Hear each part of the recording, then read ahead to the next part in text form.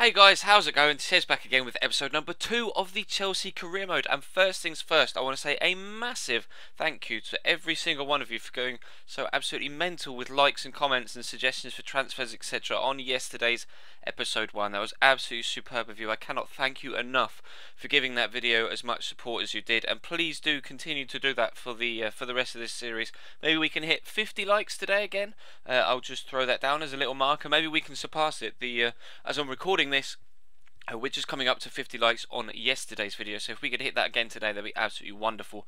But as you can see, we are into our first friendly game, and we used a few of the cutscenes at the beginning just to give kind of an impression of the new graphics, etc. So you can kind of get a feel for what the new system looks like if you haven't been able to get yourselves hold of an Xbox One so far.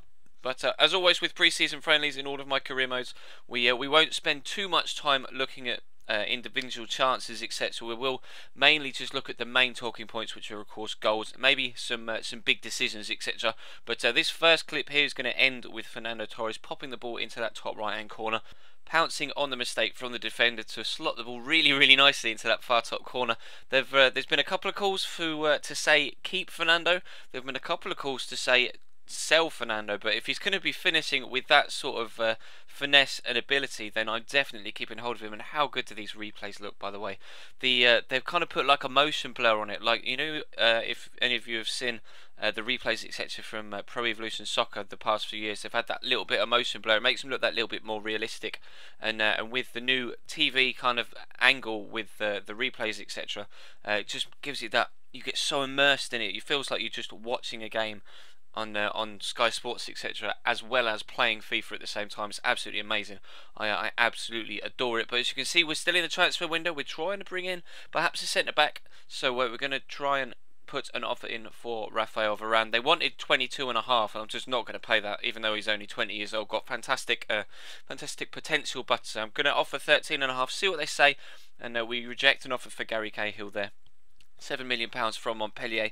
I'm not going to sell Gary Cahill, let alone for just £7 million. We come into the second pre-season friendly and the last game of this particular episode, and we actually went 1-0 down early on. It was a good finish actually from their lad. El Yanusi, is it? But Hoffenheim, yeah, El Yanusi. But Hoffenheim were a decent opposition. Obviously, a little bit more taxing away in Germany against a team of Hoffenheim stature than it was at home against Sochaux. But I also played a full rotated 11 apart from David Luiz. Just one quick thing I note, in this second replay, look at the way the grass flicks off the ball when he strikes it and it follows it. That is absolutely wonderful. Hopefully YouTube, when it kind of dumbs down the rendering quality, etc., doesn't butcher that too much, and you can see the graphical fidelity there, because it's absolutely amazing. I really cannot praise EA highly enough for the sheer quality of this game right now.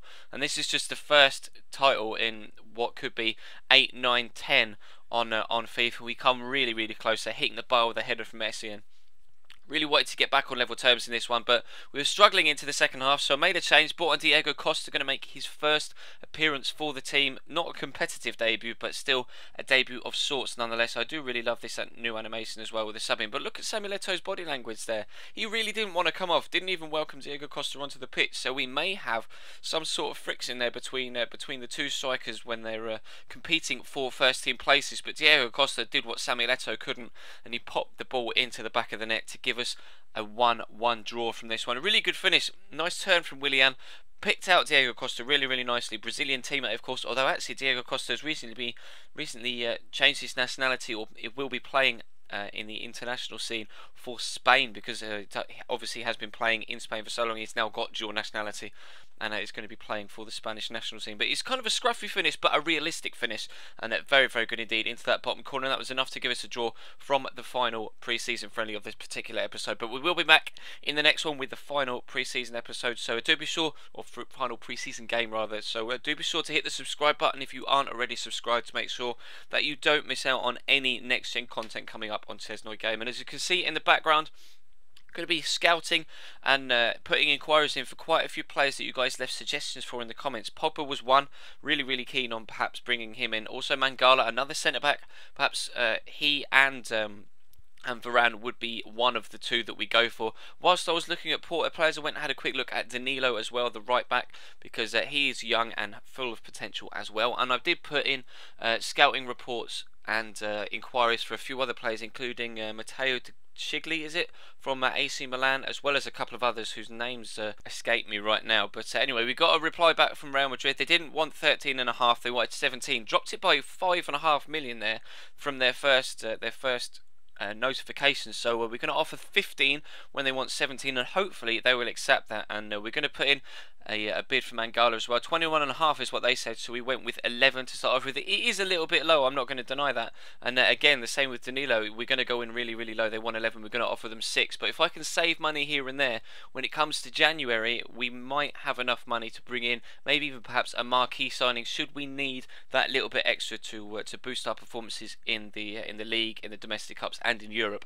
But that is going to bring this particular episode to a close, guys. As you can see, we're bringing Bayer Leverkusen across to England to play at the Stamford Bridge for the third pre-season friendly, and we will have the first game of the Premier League season in next Thursday's episode, or this Thursday rather, just 2 days time. Of course, tomorrow will be the return of Packman. If you don't know the schedule that we currently have on this channel, then feel free to check the about page on the channel page, or have a look in the description, and that will let you know the layout of videos to come from me on this channel right now with Xbox One. But as you can see, there is an end slate on screen, and there will be a link over the gameplay for yesterday's video. If you did miss it, feel free to check that out, hit it up with a like, etc. And of course, feel free to subscribe if you haven't already. There will be a link to do so in the description and an annotation over that subscribe button. So thank you very much for watching, guys. Thank you again for all the massive support so far on this Xbox One stuff, and I will see you tomorrow.